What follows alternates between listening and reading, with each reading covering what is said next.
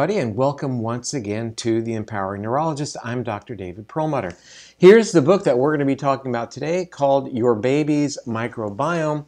Author Toni Harman and her husband Alex Wakeford have written a terrific book. Toni Harman is a filmmaker turned author, obviously.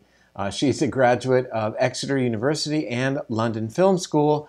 She has spent the last 20 years producing and directing films. Her credits include a feature film in Hollywood, as well as several documentary films called Douala, Freedom for Birth, and her multi-award-winning documentary Microbirth, which is also about the critical importance of what she calls seeding and feeding your baby's microbiome, involving things like method of birth, why is vaginal birth so important, as well as the importance of breastfeeding for the best possible lifelong health of a child.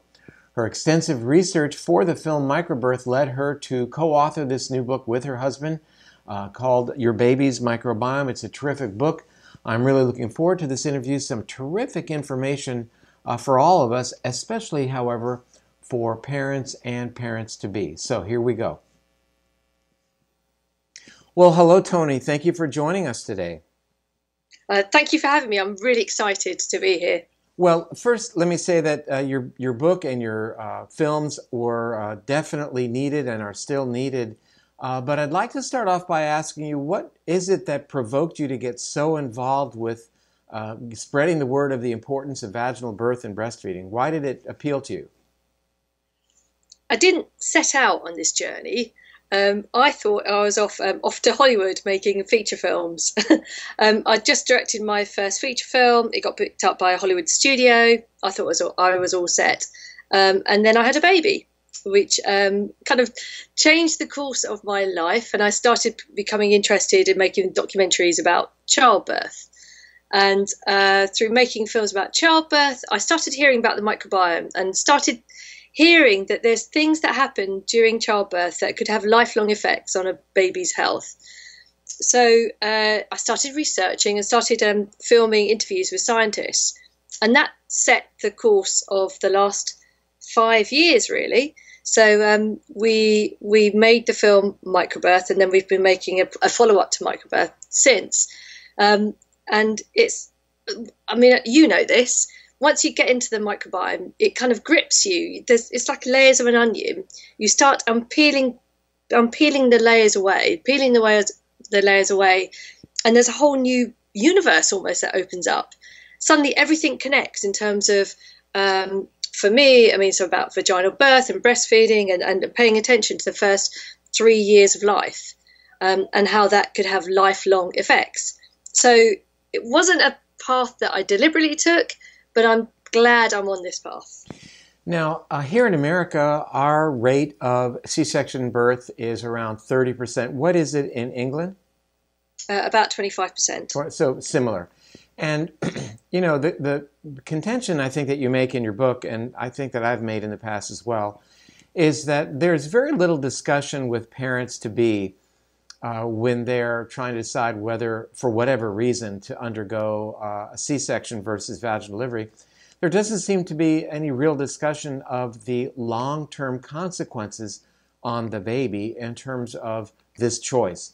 But it seems to me that your book was just filled with information about why this choice is really fundamental in terms of determining that child's health destiny. Can you explain that? You're absolutely right. This, to me, is just this light bulb moment of actually what happens during pregnancy, birth, and the first 2 to 3 years of life is absolutely critical to a child's lifelong health, because the baby's exposure to microbes during that critical period, that trains the immune system, and it trains the immune system to recognize what's good, so what bacteria should be tolerated, and what are pathogens, what bacteria might be harmful. And it's this critical period over the first 2 or 3 years of life.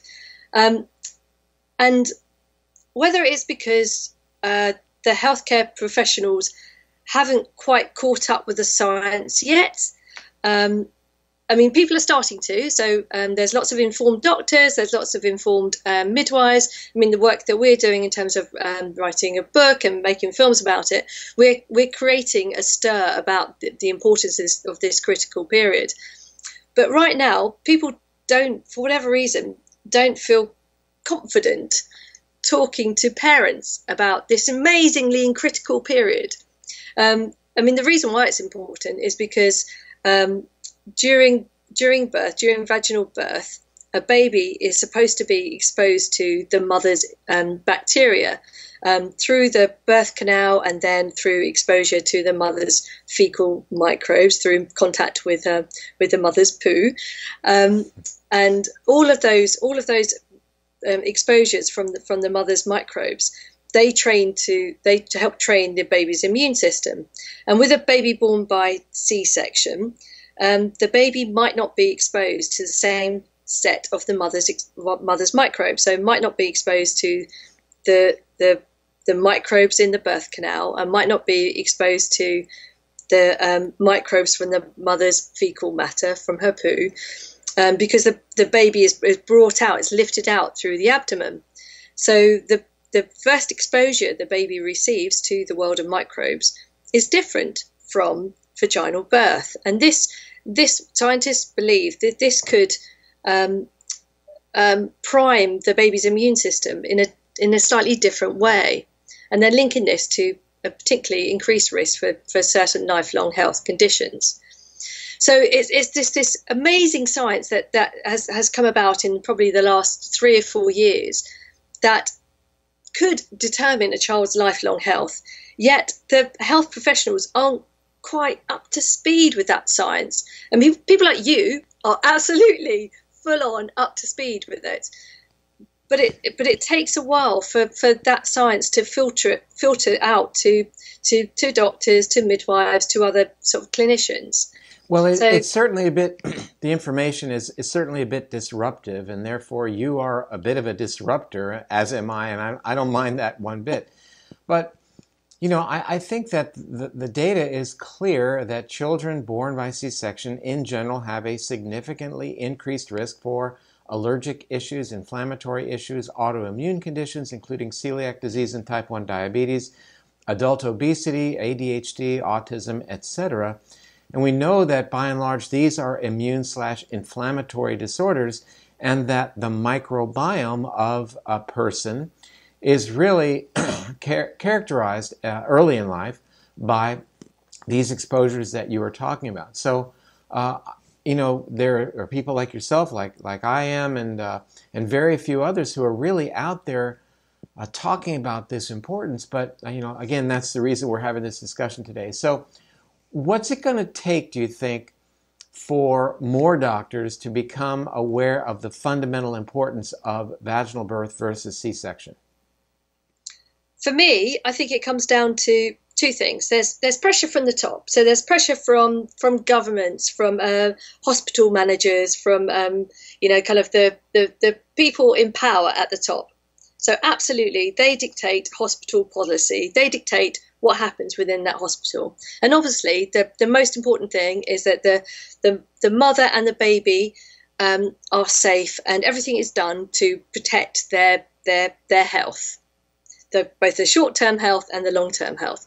But okay, so you've got pressure from the top, but also, I think, you can have pressure from the bottom. So you can inform mothers, and you can inform your doulas and your healthcare professionals that support the clinicians. You can inform them about the amazing, the wonders of optimally seeding and feeding a baby's microbiome for the best possible lifelong health. You can inform them with it. You can give them the information so that they feel empowered to make choices that are right for them. So I've got this idea that if every mother was informed about the optimal seeding and feeding of a baby's microbiome, and they say to their healthcare provider, their clinician, their doctor, they say, how can you help me seed and feed my baby's microbiome? And if the doctor says, I don't know what you're talking about. What's the microbiome? They can kind of go, they go upwards. They have to kind of go and look for themselves.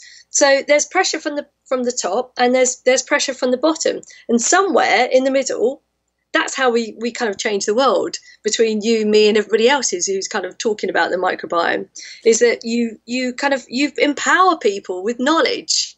Well, we've recognized for a long time, truthfully, it's not been a long time, that genetics are really important in determining a person's health and risk for disease.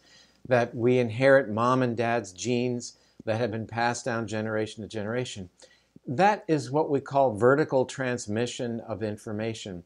But we really haven't appreciated this horizontal transmission of information. Really, in its finest way, what is happening at the time of birth is transmission of instructions and information. When we recognize that vaginal flora, it changes based upon mother's diet, mother's environmental issues, and is really loading the apps on the computer, if you will, of that child being born at that point. And we call that horizontal transmission of information. And in biology, that is a very highly conserved event. We see that in, of course, mammals. We see it in rodents, insects, fish, birds. We even see it in sponges. So we know this is a process that is highly conserved, that dates back a couple 100 million years. And now suddenly we're having babies in a sterile operating room where they're inoculated with whatever germs happen to be on the surgeon's gloves and gown, or happen to be floating around in the operating room. So it's really a lot of work has to be done in order to allow people to really get their arms around this whole event.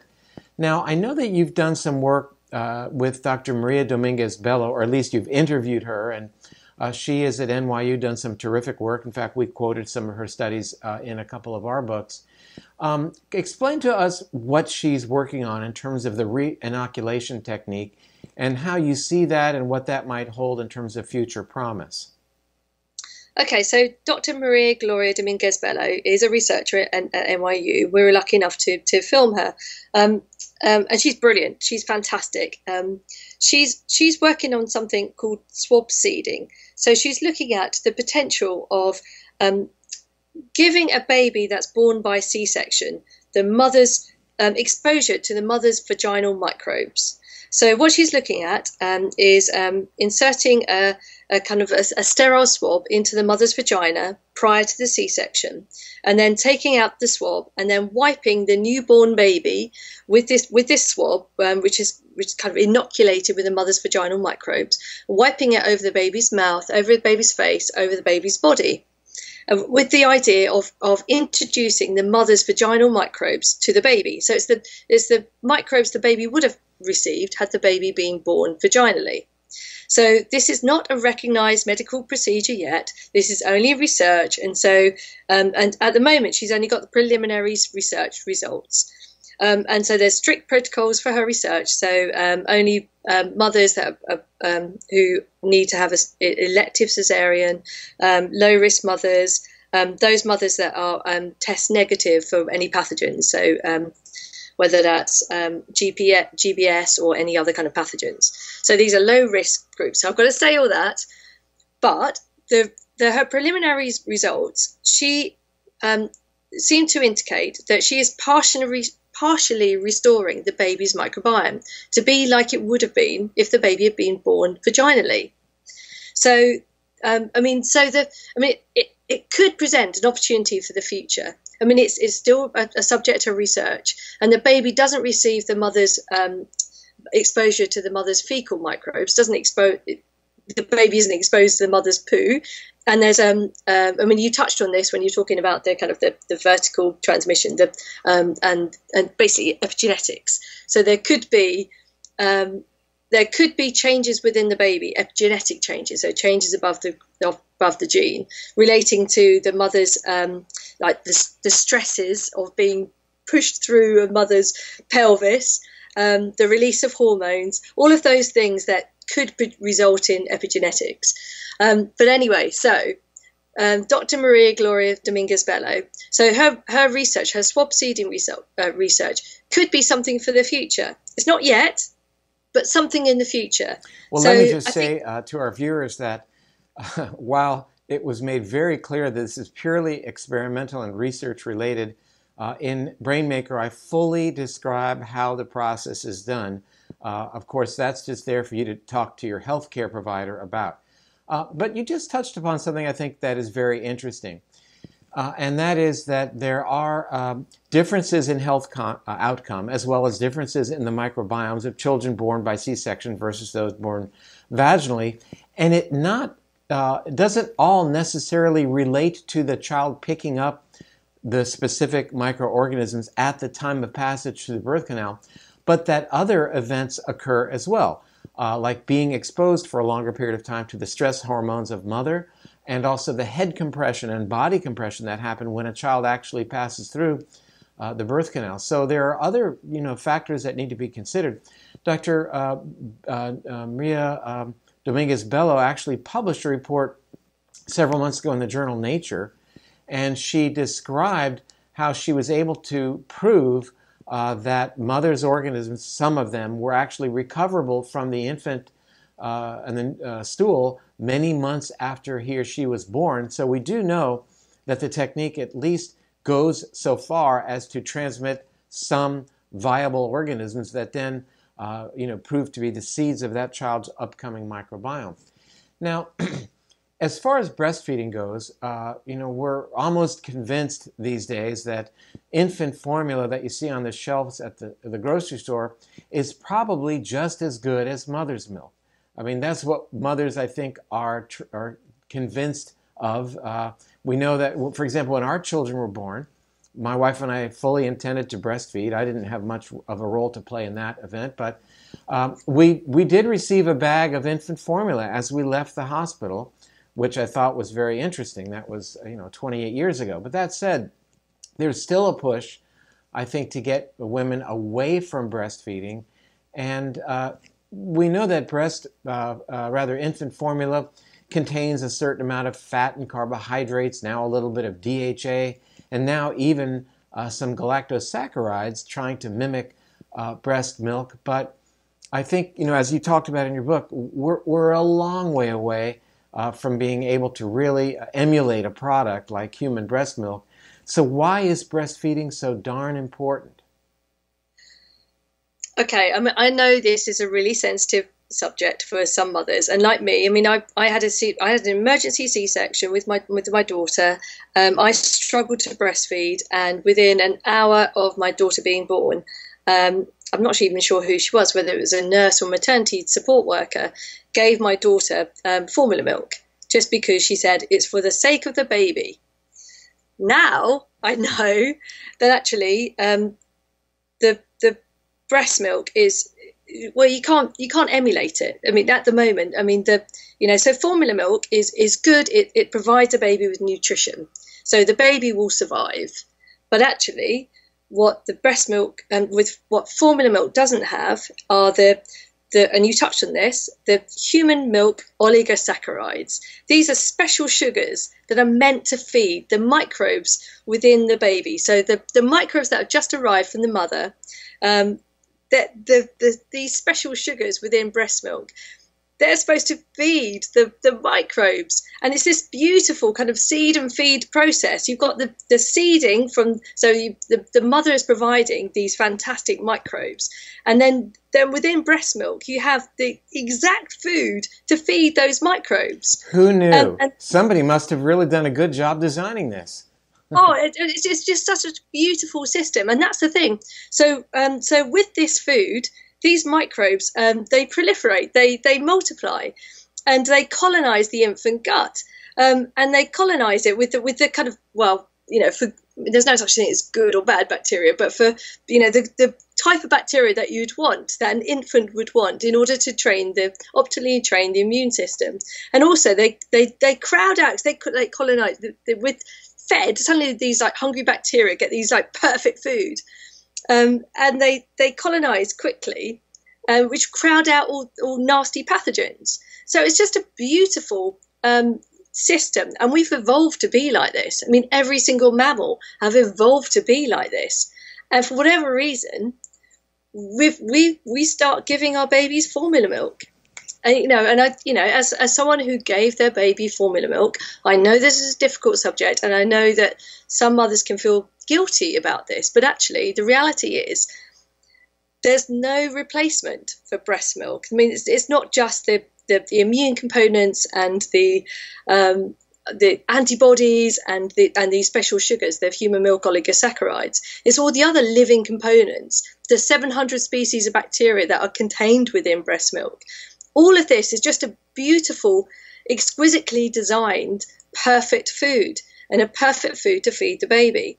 And I get quite frustrated. Don't I know? Oh, I mean, it's a difficult conversation to have with a new mother, saying the best way to feed your baby is an explosive thing to say, but it is scientifically. The best way to feed your baby is with your breast milk. And if for whatever reason you can't feed your breast milk, then there's a peer-to-peer sharing or donor breast milk. These are all possible alternatives. I'm not saying that formula milk is bad, because it does provide all the nutrition. It just doesn't have all the living components that breast milk does. Exactly. And the bacteria on the skin of the areola and the nipple as well are imbibed by that infant aggressively, and also, help to form that microbiome. I mean, that's the thing. When a baby's born, if you look at those kind of videos of a kind of undisturbed birth, where you see a baby put on the mother's chest, and it kind of nuzzles its way up the chest, and it kind of latches onto the nipple completely on its own. And as it does so, it licks in it, and it sort of lingers. And all of those are microbial exposures. I mean, when a baby's born sort of vaginally, the mother, and this is fantastic, the mother's going to be coated in all those fantastic vaginal juices and all the kind of the juices that come with birth. And the baby's just kind of, all of them up. I mean, it's just a beautiful process. And that's how we've that's how we've evolved. I mean, if you look at kind of a lamb being born, it's a messy, beautiful process. It's the messy part that so many people object to. And I know that when a baby is born, the first thing they do is they wipe its face clean as quickly as possible with a towel, and then they present that clean, white, shiny face to the mother. When in actuality, that's the home run stuff there on that baby's face. That's inoculating that child, setting that child up for health for the rest of his or her life. And it's worked for a long, long time. That's it. I mean, just those, I mean, it's quite difficult to say to a mother, actually, all the vernix and all the mess and everything else is fantastic for the baby's skin microbiome. I mean, that's all stuff that needs to be kind of rubbed into to colonize the baby's skin microbiome. And then, skin-to-skin contact and the messiness of birth, that's how it's supposed to be. And so, in summary, what you've talked about in your book with your husband is that this is hugely important and unfortunately under-recognized in terms of providing a child with the greatest health benefits for his or her rest of their life. And I'm just thrilled that you wrote this book. I know that you had some involvement with Dr. Martin Blaser as well. And he wrote a wonderful book called Missing Microbes, where he talked about how exposure to antibiotics, which are so prolific here in America, I don't know how it is in England, but probably as bad, in childhood and adolescence, changes the microbiome in such a way as to pave the way for obesity, which is epidemic here in America, in our adolescent children and teenagers. And that said, really recognize how important it is to cater to and protect our microbiomes as best we can.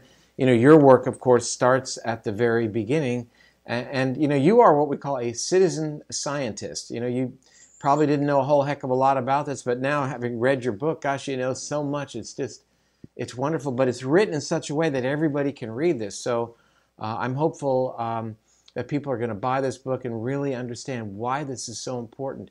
How can our viewers find out more about what you do and follow you? Lovely question, thank you. So I'm a filmmaker and an author. So go to Mike. So our film that was our book is called Your Baby's Microbiome, and it's based on the research we did for our film. So go to microbirth.com. And at the moment Microbirth.com. Okay, we'll definitely post that. Yeah, so microbirth.com, and at the moment we're doing some workshops, some online courses, written the book. It's all I've got this bee in my bonnet, and I mean it's become more than a bee. It's like a hive. just this thing that this information is so important, so vital. It needs to get out there. So whatever I do as a filmmaker, as an author, as a whatever I can do to spread the message.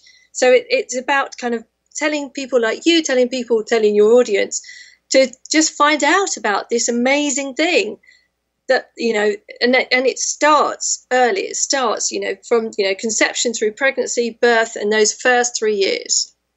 Yeah, we're actually seeing a fair amount of literature now that talks about the importance of using prenatal probiotics. In other words, encouraging mothers-to-be while they are pregnant to take a good wide spectrum probiotic. We're starting to see some evidence in terms of reduction of inflammatory issues and things like eczema in the newborn. So all good work.